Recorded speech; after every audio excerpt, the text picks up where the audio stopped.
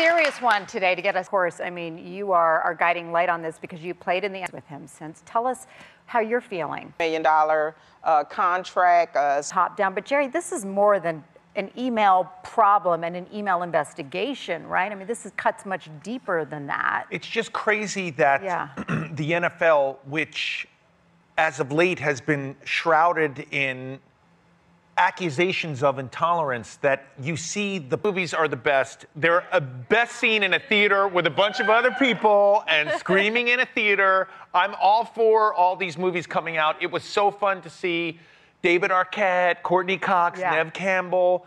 I was not in this new movie because, spoiler alert, I died in the second movie. I died. How did you, the Hollywood, the movie industry, they need movies like this. This is the kind of movie that will bring people back to the theaters to see it, right? So but you know I'm all for it. I may not watch it though, because it's a little too much. First off, I can't stand these scary movies. I'm a softie.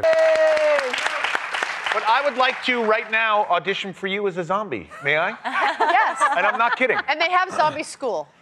They do. Yeah, before the extras do zombie, they have to learn how to do it. Really? They have a course? I wouldn't take that course. So our good friend Aisha Tyler joins the cast of Fear the Walking Dead. Yes. Oh, I'm so excited. But are you gonna kill her? And now you're dealing in this post-apocalyptic world as well. This Like nuclear. a double negative with apocalyptic, nuclear apocalypse. So I imagine that's got to be a little challenging to shoot some of that, right? Yeah, it was actually a very